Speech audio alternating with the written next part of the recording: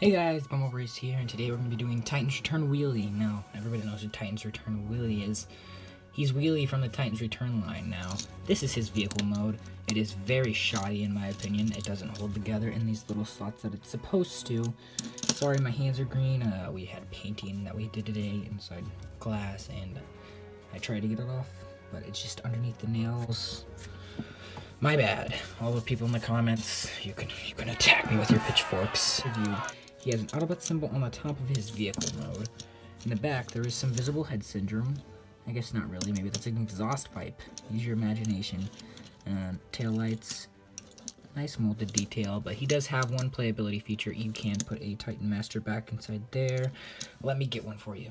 There he is, inside the car. Oh, look at him. Now he can go drive and save Cybertron.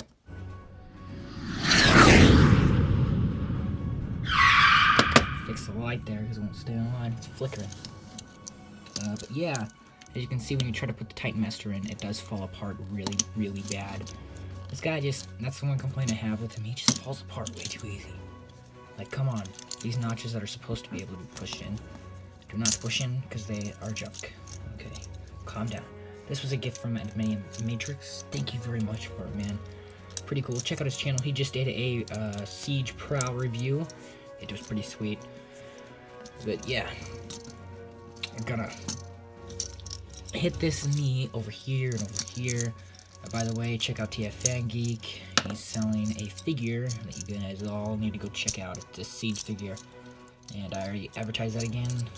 Advertised that, but I'm gonna advertise it again. New CTV episode should be coming very soon with Gary Gastopoulos, or no, not Gary Gastopoulos, Gary, the Transformers reviewer. Australian. Oh no, I messed it up. No, I didn't mess it up.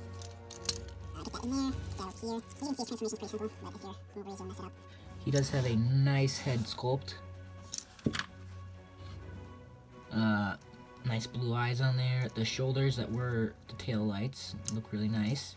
Elbows, not too much because they're covered up by that. But yeah, pretty good figure. I like him a lot. Yeah.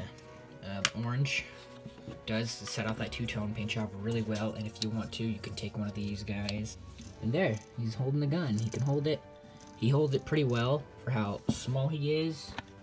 I mean, yeah, just look at that. Action pose. So this has been Titans Return Wheelie. Do I think you should get Titans Return Wheelie?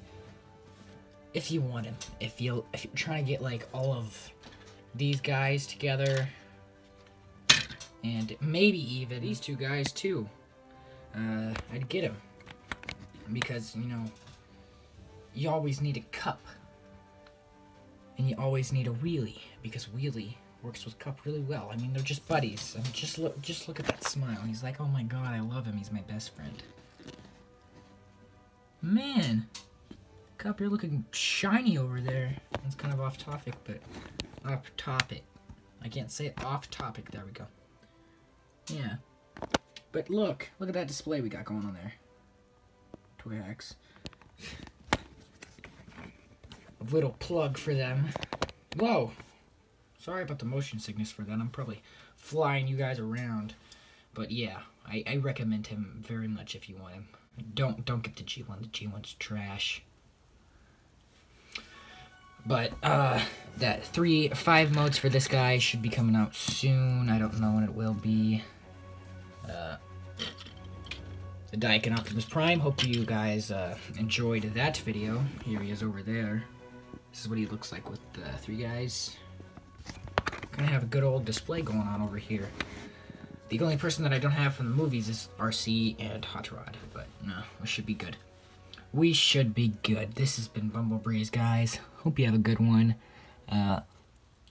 Signing off. Okay, we're not gonna do that ever again.